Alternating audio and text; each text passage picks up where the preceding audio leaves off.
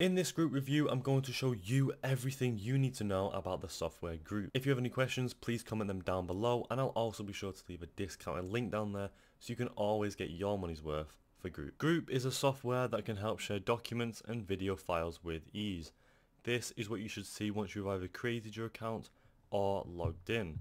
You should land up on this dashboard page, and there's pretty much a lot going on so far. However, in this review, I'm going to quickly go over every feature, and then throughout the review I'm going to dive deeper into each feature. So straight off the bat, in the top left hand corner you have this section right here. This should say your name. Once you click on that, you can see that it says your plan. Right now we're on the free plan and not any paid subscription. Below that you can go ahead and rename your team, and then below that you can actually see any team members. And then finally below that you can actually upgrade your plan. You also have this little section right here, add new team, if you want to go ahead and actually add a new team. And then you can also rename it once you've actually done that as well. Right below that you can actually see you've either got files or showcase. If we are to go into the file section, it does change this part right here. And then you've also got quick file share and new from template. All the way at the bottom you have a little help section right here if you want to go ahead and type any questions. And then right down here you can actually collapse this page right here. To the right in this main area you've got the main area. This is the dashboard page. You can actually share your files in a Flash with this software.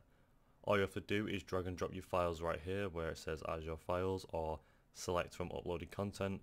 And then you can go ahead and choose your background with this second option right here, brand it with the third option right here, and then add some info with this option. All the way in the top right you have the upgrade now as well right over here, and then just more of your account settings if you want to go ahead and click on that. You can edit your user profile or even log out. Next, back to this section on the left, you want to go ahead and click on the files.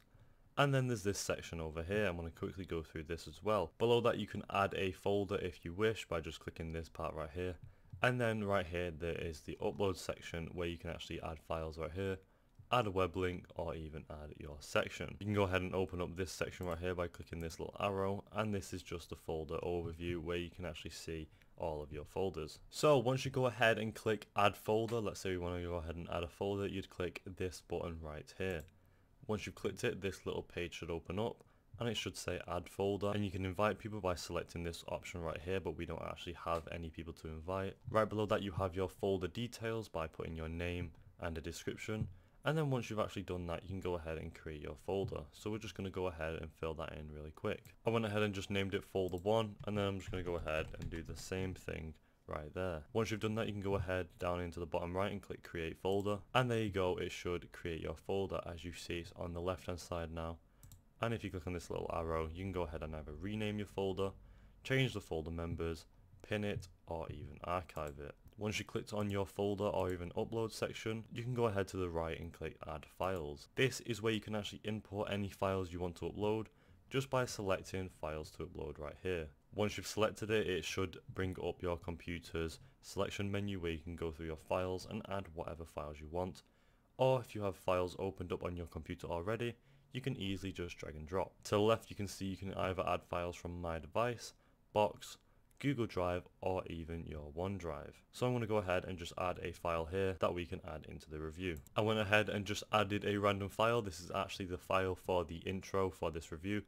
And then once you do that you can go ahead and click upload right there, and it should upload your file, and you can see there is me in the intro for the review. You can go ahead and click on that, go through it, you can actually rename it, which we're going to do. There you go, I named it intro, and once you've named it intro you can go ahead and click save. You can also go ahead and add a description if you wish, but we're not going to do that because we don't actually need a description right now. And then if you click these three dots you can update it or even remove the file. Next, moving on, you can actually add a web link by just clicking that up there, and again it's pretty simplistic, the web link section.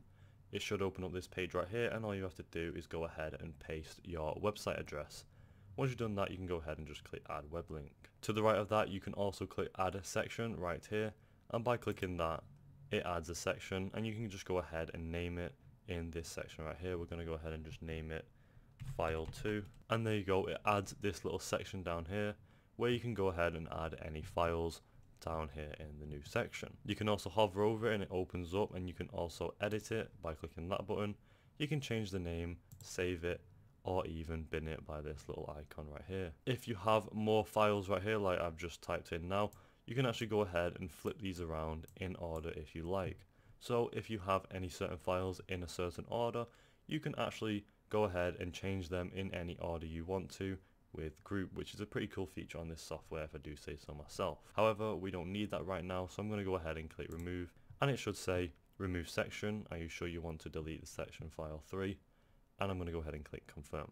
Once you've done that, it should have the file deleted. Next, moving on to this section right here, this is actually the users section. This is where you can actually assign who actually is able to use the section by clicking this little add dot right here. Once you click that, it should open up this page, and as you can see, it says add users, and you can go ahead and select the users you want to add.